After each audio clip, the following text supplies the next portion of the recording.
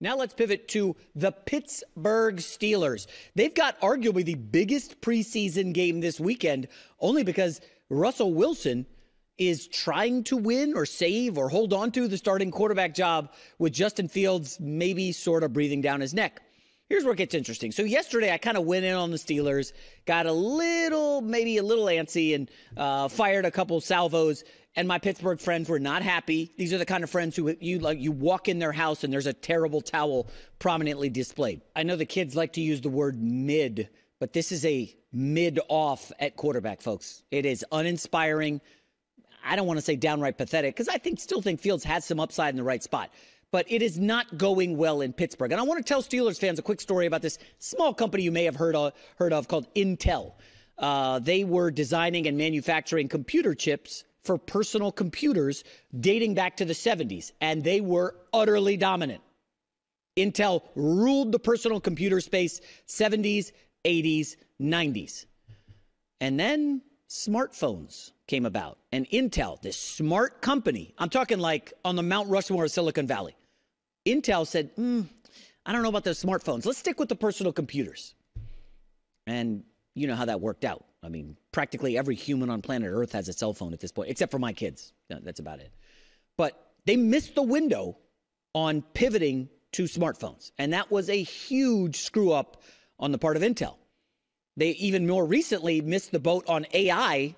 They're late to the game. I don't know if you saw the news. Intel laying off 15,000 workers. It's getting bleak over there. And how does this relate to the Pittsburgh Steelers? Well, for close to 3 decades, they have dominated thanks to defense. But the Pittsburgh Steelers, like Intel, missed the pivot to being an offensive league. And for reasons that still remain unexplained, the Pittsburgh Steelers, oldest defense in the NFL last season, most expensive defense in the NFL this season. Mike, what are we doing? Now, I know you're not in charge of the roster. That would be the GM, whose name I wrote down here, Omar Khan. I would like to give some free advice. You know, Colin and I kind of patented J&C Consulting. Jason and Colin. Jason, obviously, first. My idea. It was a free advice. Cowherd is, not here, so I'll just fire this off.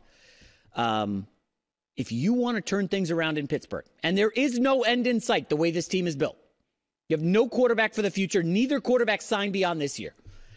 Here's a radical idea. Sometimes you need to get radical. I think you got to put TJ Watt on the trading block. And after your heads are done exploding in Pittsburgh, look at TJ Watt just mauling. Is that Burrow? Yeah, he's just destroying quarterbacks. I mean, 3-time defensive player of the year, 29 years old, going to turn 30 soon. I don't know, he's the most popular Steeler. He makes so many incredible plays. Look at that interception, dropping into coverage. TJ Watt can do it all. He is tremendous. So why the hell would you trade him, Jay? You're trading our best defensive player? Because it's not a defensive league. I gave you guys the numbers yesterday. Every playoff game that they've been to and gotten smashed in the last 6 years, they're giving up 30, 40 points. So what's the point of being built around defense?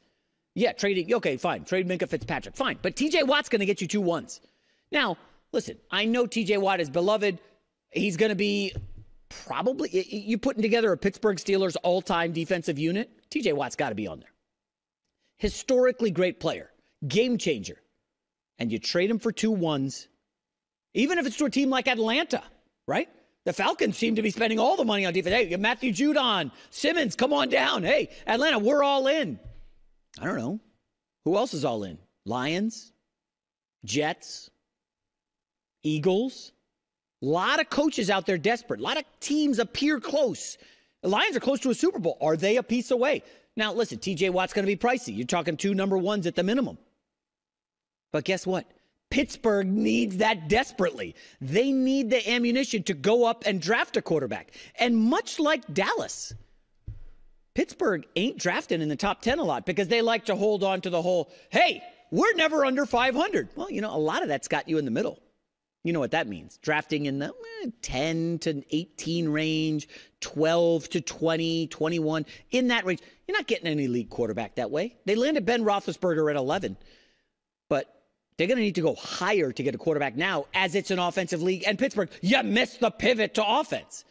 So I know that's going to sound radical. Steelers fans are going to want nothing to do with it. But listen, far be it from me to try to organize your roster and get it, I don't know, up to speed in the modern era?